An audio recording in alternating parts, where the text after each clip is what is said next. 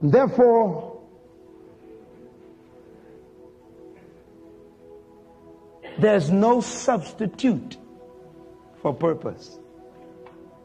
What I'm saying is so important.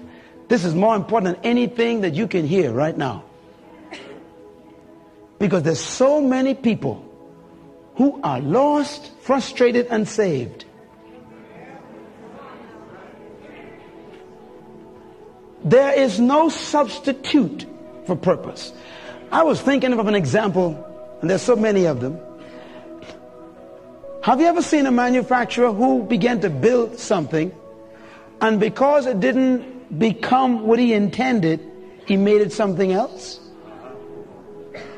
You don't see that. You don't. Check it. They don't stop until they get what they purposed. There's no substitute for purpose. You cannot make a car a boat. You can't decide, I'm tired driving this car, I'm going to drive it into the water now, make it a boat. You just can't do that. You can't substitute the purpose for the product. You cannot make a microphone a cooking spoon. I mean, you could, but it'll be microphone abuse.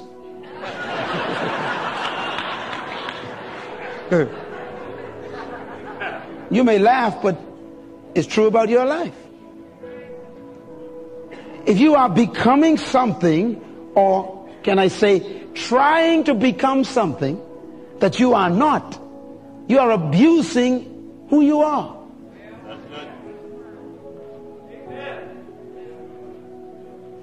There's no substitute for purpose.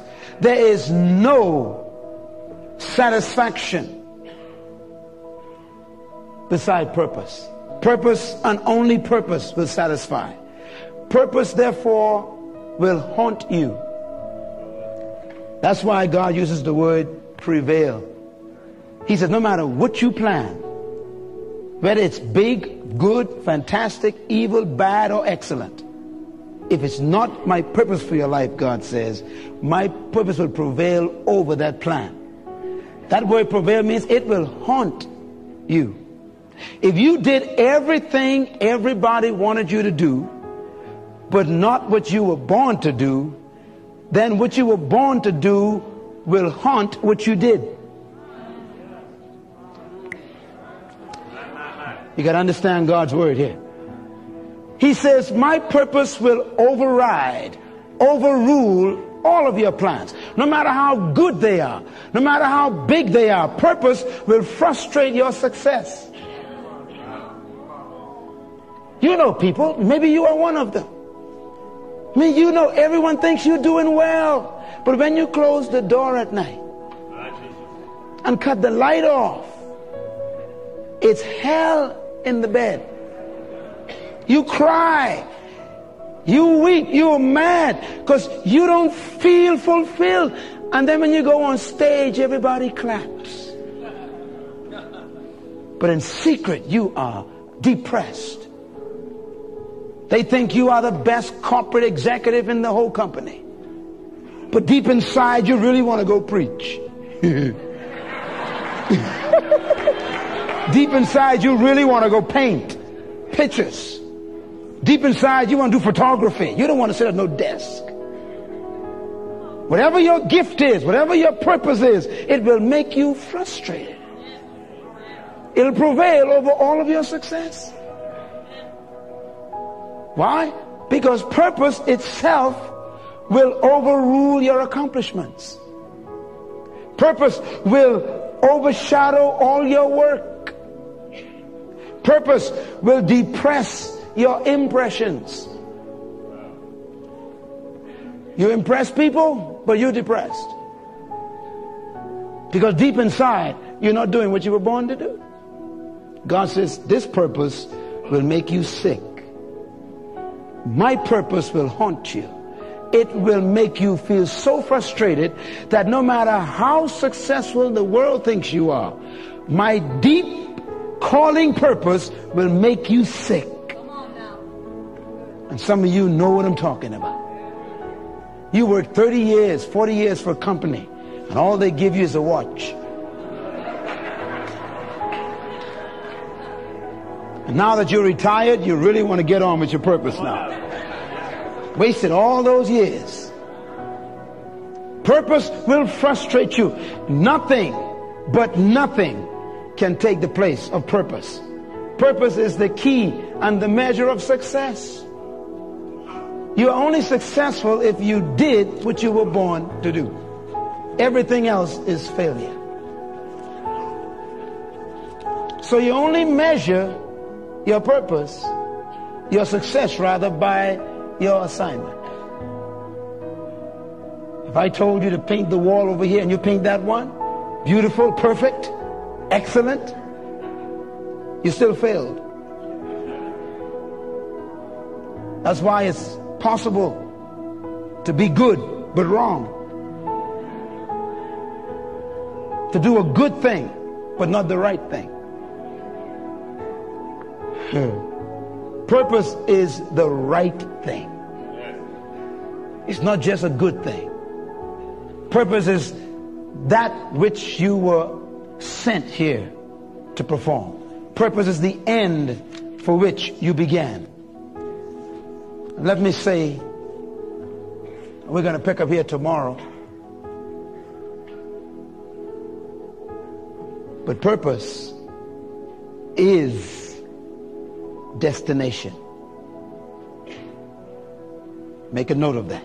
Purpose is destination.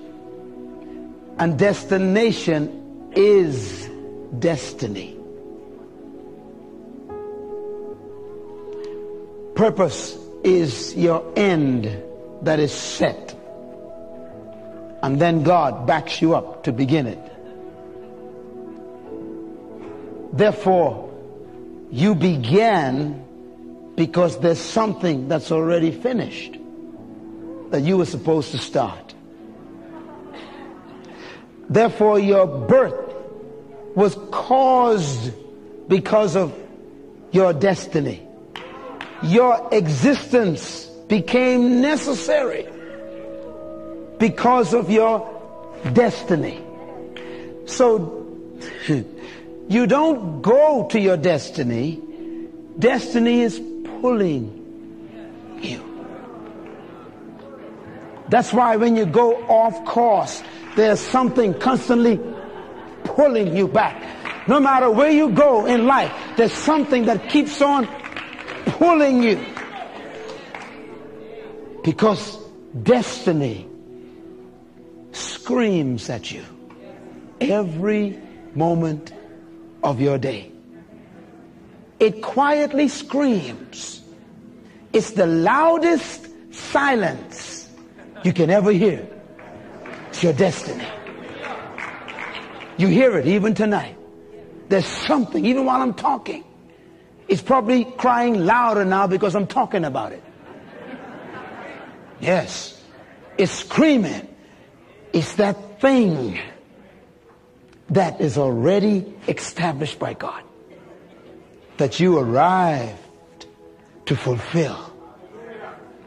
And no matter where you go, what you do, it haunts you. It prevails. It overpowers. You try to drown it in busyness, but it's too strong. You try to bury it in your preoccupation, but it is your occupation.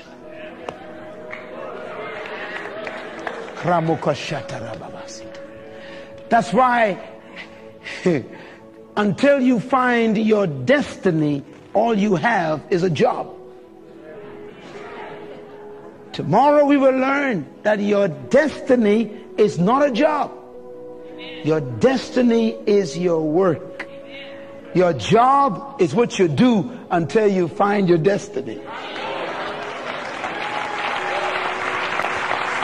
Hallelujah.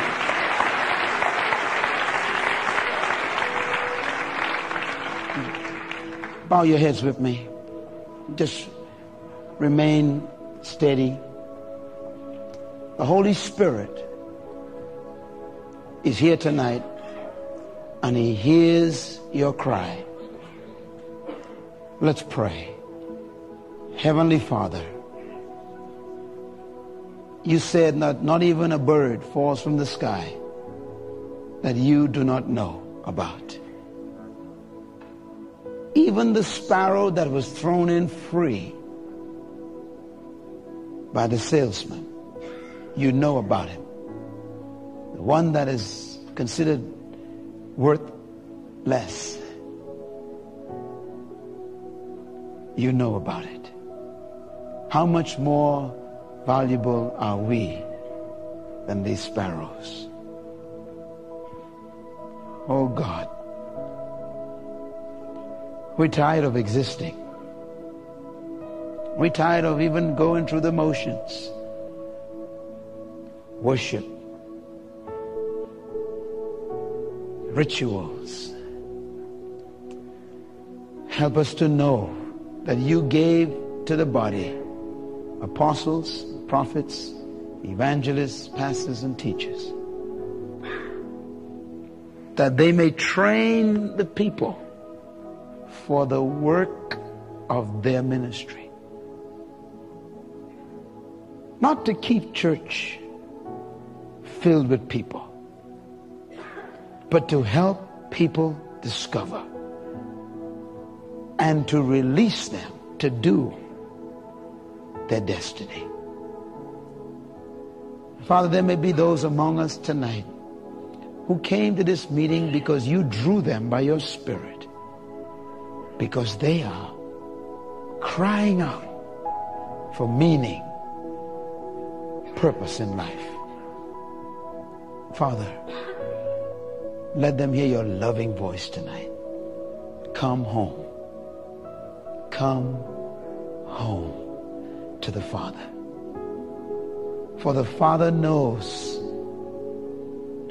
why He created You. Father, those here tonight who came to You but did not come all the way to their destiny.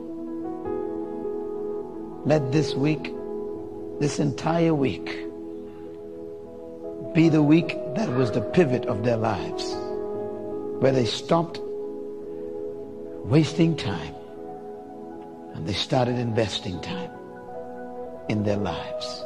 We pray right now, Lord, that Your Holy Spirit would do what it was sent to earth to do, and that is to give us dreams and visions again, to let us see things that are in the unseen, to tap into that eternity that we know is crying on the inside, and help us to see it clearly. For no man knows the thoughts of a man except the spirit of a man. Even so, no man knows the thoughts of God except the Spirit of God. We need Your Holy Spirit, Father. Not just to shout, to dance and sing and to have thrills. We need the Holy Spirit to show us our vision again and our dreams for our lives. For this purpose, He comes upon flesh. Thank You, Father. Now, Lord, speak to every heart and let there be a yes to what You are saying, what You've been saying all these years. Let us say yes to it, Father.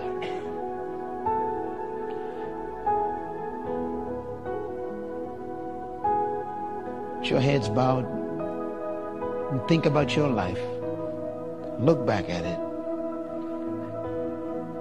and ask yourself the question, what have I done in the last 10 years, 15, 20? What do I have to show the unborn children that are yet to come, that I have left for them? If you're here tonight and you don't have a relationship with the manufacturer, the one who created you, who gave you life for that purpose and destiny in his mind, then the first thing that you need to do is reestablish your relationship with him. That's why you come to God. Not to be religious, not to join some church organization. You come back to God so you can discover yourself. Discover why you were born. I want to pray specifically for those people here tonight who want to reestablish that relationship with God tonight before we leave this place. And if that's your desire, you want to stop living your life aimlessly, you want to make sure that you are in touch with your future, with your destiny, I want to encourage you right now to stand up on your feet and say, Brother Myles, pray for me. I want to reestablish my relationship with God tonight. Would you do that very quickly right now? If that's your desire, you want to know God, you want to come.